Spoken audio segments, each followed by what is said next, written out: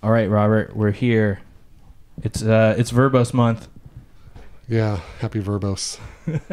We've got the Harmonic Oscillator model 262V and the quantized shift register, or quantizer slash shift register model 263. And it's not an analog shift register, Yeah, we were. which is totally okay. Yeah, digital, because it then says just shift Yeah. register. I think you mentioned that, like in the shifty, it's just a shift register. Yeah. because it's digital. But we say Analog. analog shift register because that's just how it's one of those things. Yeah. We'll talk about that in a bit. I'm super excited about that one. Yeah, we'll kind of run through the harmonic oscillator. First, you had this in your Eurorack days. Yep. And it was almost the same size as this. It was 3U, not 4, and maybe slightly narrower because it had, I think it might have even been the same size, even though it only had 8 of the harmonics as opposed to 10, but the knobs were in different places. And it also had red knobs. Yeah, because And it's it got had- the red, black, and gray kind of. Yep. And the real Rogan knob, not that horrible puck, which is the only thing that ruins it's the only reason I don't want to come over here. All the pucks you can see. Yeah, I'm like, at least they're not Davies. Yeah. But the beautiful module, though, I was looking at the panel. First of all, it looks brand new. Yeah. So, and it's 10 years old. But the panel is very, very, it matches your Marf really well. I mean, just the kind of the shade of the metal. It's really attractive. It looks like a very professional module. I've never seen one in real life until today, so it was pretty cool. Yeah, and there's just not as much. I mean, there's a ton of Eurorack harmonic oscillator, like videos and stuff out there on the internet. And so, especially with both these things, I was excited that we get a chance to play with these because I've never seen the quantizer slash shift register in action. Yeah, that I don't like the look of that module, but we'll get into that a little bit later. No, it's great. It's just as a panel layout is kind of weird. So yeah, we've got I guess to kind of break down, if you haven't seen the Eurorack harmonic oscillator, it's pretty similar. Just like Robert mentioned, there's 2 more harmonics. The other one is just 8. It looks like it takes. There was a harmonic oscillator in the 100 series that just had a frequency knob and then 10 single outputs. Yeah. You could run those into like a mixer or gates and then kind of play those things. And where this kind of brings functionality from like the 296 kind of spectral processor where you're scanning through these harmonics like you do scan through the frequencies. And then bringing in the harmonics with like the sliders. Yeah. Which is similar to my experience with the 296E. Yep. As you move your finger up and down. And individual VCAs for them, and on the 200 series, there's individual outputs for each frequency on the 296, and there's individual outputs here on the harmonic oscillator. The individual outputs are not tied to the VCA that's set up for each of those, or the slider. It's just constant voltage or signal out. I think it would be cool if you could somehow like have a switch or something to tie those things to it. Otherwise, like if you're looking to send those out throughout the system and want them to be dynamic, you're going to have to use up a lot of low pass gates. Yep. To kind of get that going. But 2 292s at least. 2.5. Yeah, it gives you 8 of the 10.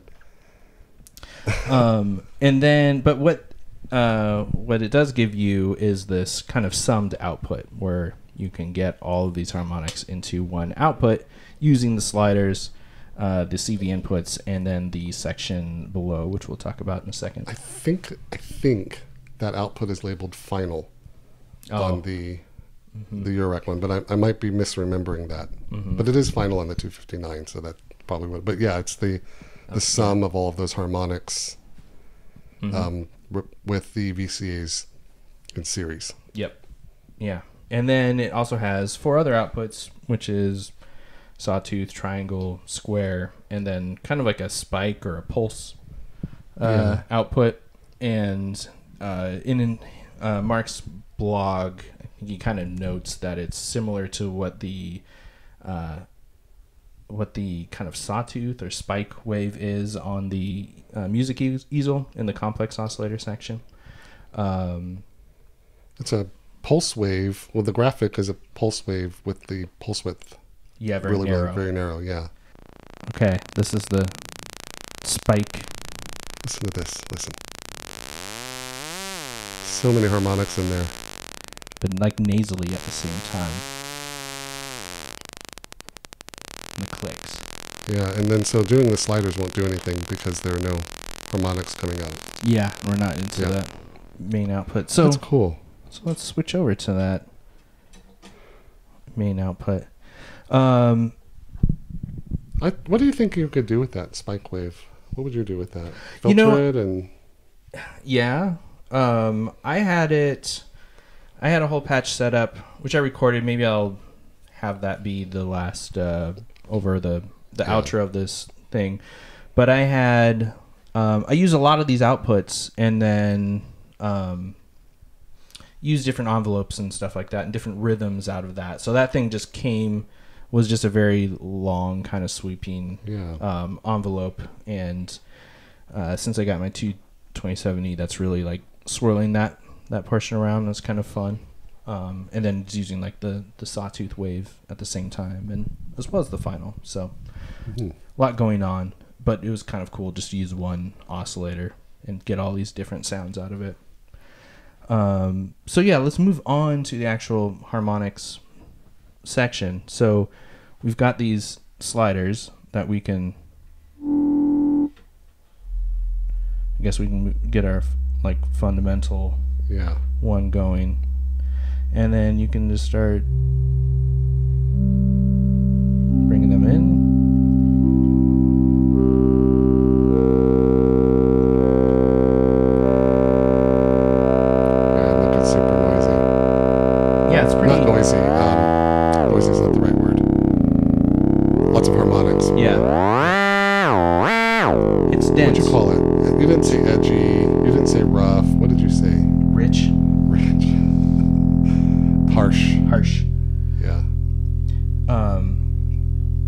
Yeah, it seems to be, I mean, I feel like, 2 harmonics at a time is pretty, kind of maybe 3 in there.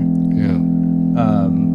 Well, it seems like when you kind of go above 5, like I'm going to add the 6 one in, 6 and 7, they start to get like a bit more crunchy.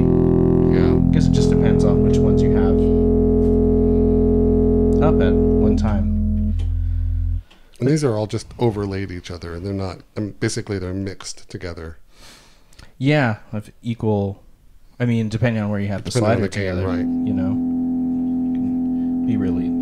Yeah, because you're controlling the amplitude with the slider. Yeah, so the frequency is the same.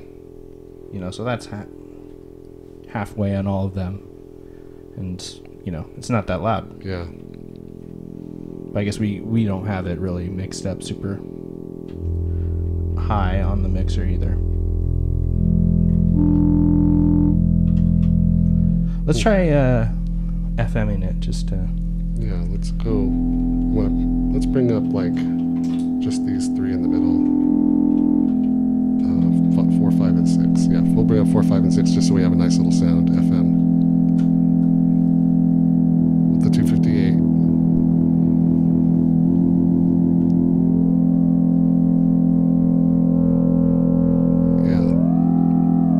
Started getting some really great sounds. Makes great sounds anyway, but pretty versatile here. That was just in sine wave mode, and now we're in saw. Crunchy. That's what you said earlier. Crunchy.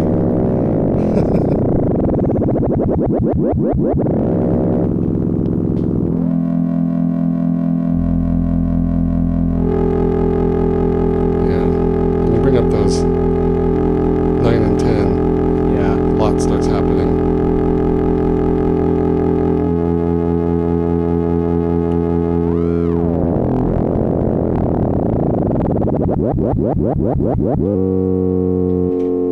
And you can FM it with it itself. So if we output 10, and then we use the output from 1 into FM, and then turn up the FM knob.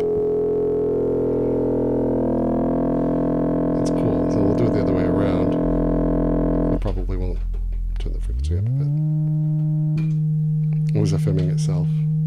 So we'll use 10 to FM 1. Oh, cool. And the slider doesn't do anything, but yeah, so you get kind of just a nice simple. Yeah, another little piece, and we can go on down the line and it'll.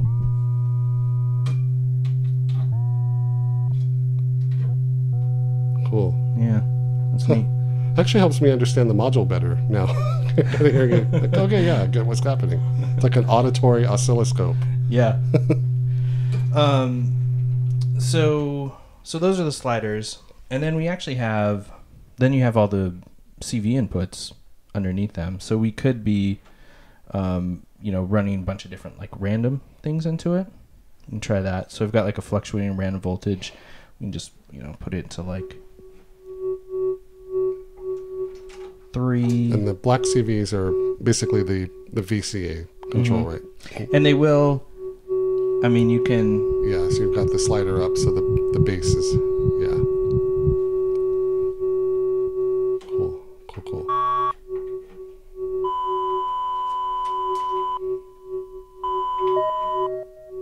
Can I bring the pitch down a bit? Yeah.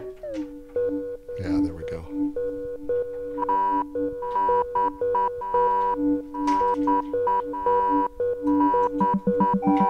Yeah, I like that. This is all kind of running from these are all getting triggered except for the fluctuating random from the easel, different pulses coming out, and also actually some CV coming out from the Marf as well. I'm transposing it by hand. So when we were earlier today, when Kyle and I were just playing with this, I was asking about this, but he doesn't have his 218 out.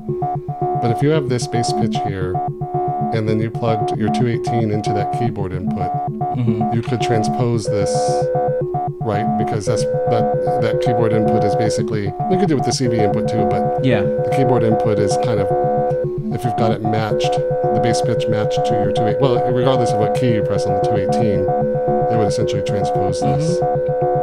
So with the 263V, we could do that with any voltage source. Point down. Yeah, maybe when we switch over here, we'll run a bunch of shift registers into it. This reminds me of somebody's music.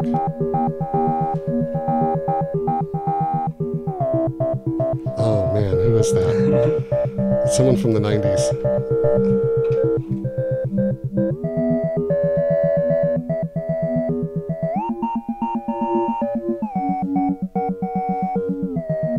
Oh man, I wish I could. It's like right there. It'll come to me and I'll blurt it out later in this segment. Like, blah! But it's so cool to have, 10 different VCAs within this thing. Or, like to be able to, that's a lot of kind of different sounds going on with just control voltage, only one single audio output from it. It's kind of neat. No real, like it doesn't need to run through a 292. Yeah. If you don't want to. Okay, so you looked at those sections. Sorry, that was loud. Oh, I remember it was Air. It sounds like a song on that Air album with Cherry Blossom Girl or something like that. Yeah, like one of the songs from that album. Yeah. Yeah. Oh man, now I can sleep tonight. Well, I've been listening to a lot of 90s. You were gasping for air. Yeah, I was like, what is? I've been listening to a lot of this these 90s electronic acts that iTunes or Apple Music has been playing. So I've heard Air is 90s, but also aughts. You get the point. I've been hearing a lot of older, Autechre and Boards of Canada's in there. And that song "Busy Child" by, not Chemical Brothers, but just totally spacing on. Anyway, Crystal Method. Crystal Method, yeah. I think I always get those mixed up. I do too, but they're so different, totally different. Mr. Wazo, but messing around with this, I'm hearing all of these different sounds, which doesn't really make any sense because none of them used anything like this. As far as we know, yeah. Yeah, well, I mean, some might have, but lots of samplers and lots of digital synths from the 90s. And this doesn't, but I guess maybe because we're getting into some of these high harmonics where that harshness and stuff starts to come in. That kind of is a low resolution DAC in an old digital synth. That's just kind of just came to me when we're messing around with that. Wow. How strange. Probably not exactly what Mark Verbos had in mind. You want to sound like Chemical Brothers or... Get the harmonic oscillator. Yeah, get the harmonic oscillator. Okay, so now we'll go down to the harmonic scan and spectral tilt section. Yeah, now here's where things get really powerful and interesting. Yeah, because you're kind of taking ideas from like kind of sweeping the filter in a way, like with a center frequency and the width of your bandwidth that you're taking over. Kind of that stuff is applied to these harmonics. So your center frequency. Let me bring this back up. Did we mention that there are lights underneath? So under each slider, 1 to 10, there's a little light to indicate which harmonic and it's blank to bright based on the position of the slider for the VCA. So when Kyle moved the center and chose number 4, the number 4 light turned on. Yeah. So for folks who aren't watching the video, that might be an important detail. True. Yeah, now it's between them, so they're both a little dim. Yeah. So you've got the center frequency, and we've got the width all the way down. So it's really just focusing on one of the harmonics. That's what sounds like the 4MS spectral multiband resonator when you're sweeping that knob in the middle. Mm-hmm. So it's, we've got it right on 6, and we can hear there is this kind of dead zone between, 6 is very faint right now as it's moving over to like the 5th harmonic. Yeah. And also I should note, if you turn the center all the way to the left, it goes past 1. So as you can hear, there's nothing going on Something right now. lower than 1, but not 0. and then it goes past 10. So we're at 10 right here, and then we go past it. Yeah. As well. And so that kind of can help. Different ways that you can kind of use that as the VCA in a way too. Like, if you're just adding one CV in, it's just gonna. Yeah. So if you put an envelope or an LFO in regular parlance into that CV input, would it be like pulse width modulation where you get nothing, and then it sweeps 1 to 10, or does it only? And then you hear nothing at 11, or? Well, let's try. Yeah, let's try that out. You get what I mean, right? Yeah. So I have like a. Is that 90s? Right. I have a function generator that's being triggered by the MARF in a pattern, and it's just a kind of set up to be like a quick down ramp. Yeah. And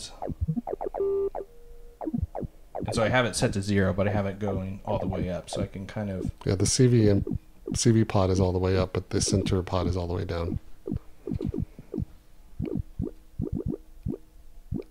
I have it switched the other way, where I have the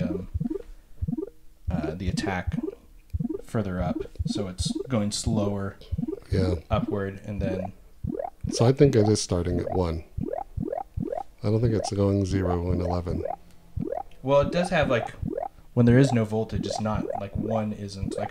Because there's no voltage. But when you give it a 0.1 volt or whatever, I don't think it's starting at 0. I think it's starting at 1. You know what I mean? Because then if I move the center, because I can change where the center frequency is. So now it's starting at 2. Yeah. And now it's starting at 5. So you can kind of like. That's it starting at. Yeah. Well. Yeah.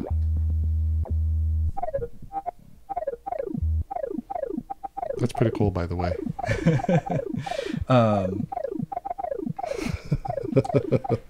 So then we haven't even talked about the harmonic, the width portion. So I'll go back to this 5 harmonic, and then the width has been all the way down, so we're just focusing on 1 harmonic. But as we move it up, it adds 4 and 6. Yeah, it starts to incorporate. It kind of bounces over to 4 a little bit, and then. Yeah, I think that's because of the center. The precision of the center. Yeah. Yeah. So now we've got 3 harmonics going.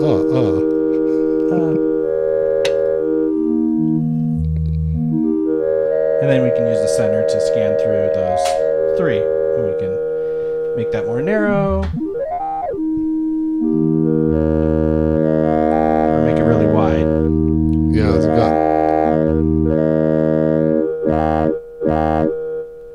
Yeah, so you could modulate that from, and it starts to look like some. I'm gonna put it on 4, no 5, right in the middle there, like that.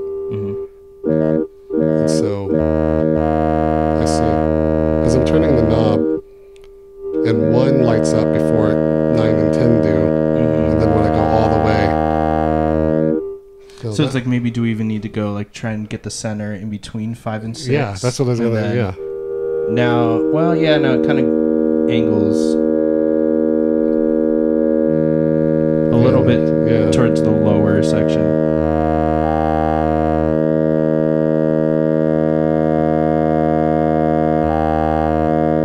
That's close. Man, so that's fascinating. And so what's also cool is, you know, we can put it back into that, like that 11 slot or whatever, and then you can mess with the width to kind of expand down, or you could go the other way and have it expand up. When you're at 0 or something greater, less than 1, it does go all the way to 10 when it's all the way up. Does it do it the other way? So if you go all the way, it kind of doesn't, right? Oh yeah, it does. Okay. Fascinating. And then you've got the spectral tilt section, which it basically kind of like shifts the frequency to either favor more low or high. And so you can kind of have things set to where maybe you want that fundamental frequencies, or, you know, the lower one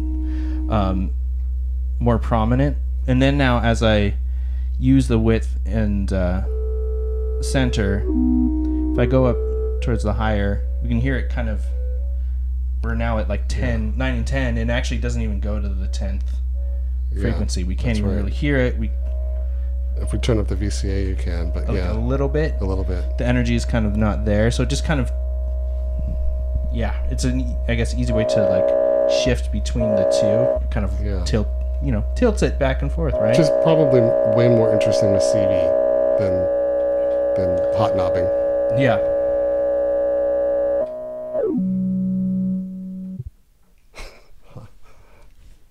Yeah. So let's see. Let's get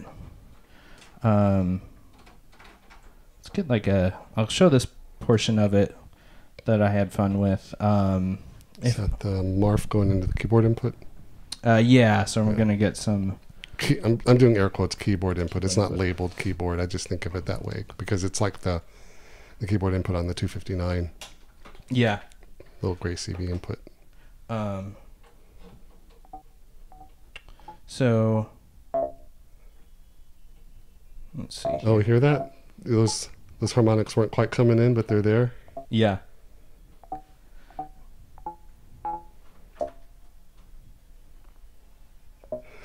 That's cute. Is this what you're performing tomorrow night? Not quite.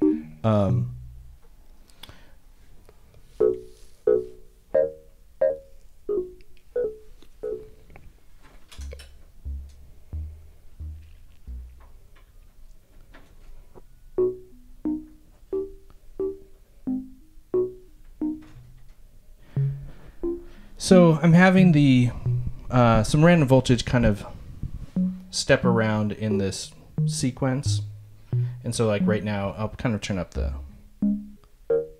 Oh yeah, increase the width. Right. Yeah. So that more harmonics come in when the center jumps, because you're controlling the center with CV with the random voltage. Yeah. Yeah, quantized random voltage. So if I just had like the one up. I didn't have any of this. I'll turn this off. So you get a sense of like what the sequence is doing, but if you kind of narrow the frequencies around and bounce around with them, it's gonna. I think it kind of like gives it a jazzy feel because it's sometimes those harmonics within this like fundamental will kind of like place the notes a little differently.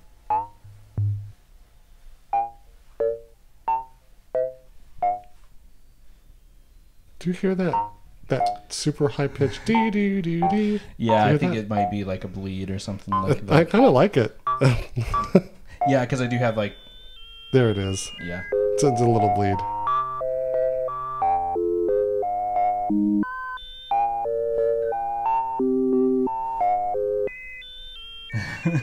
Cute.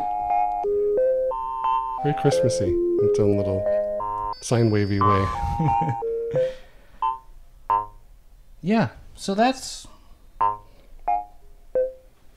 kind of most of what this thing can do. Like I said before, and I'll maybe have it at the end of the show. The kind of patch that I did using all of these together, or using more of the different outputs together, to hear what's going on. Do you want some volume? Yeah, give me a little volume there. I wanted to. Yeah. So I've limited the amount of control of center just to kind of have it sticking more, but less than 6.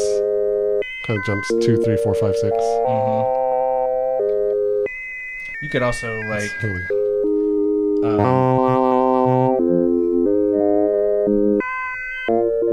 I'll randomize the harmonic scan a little bit.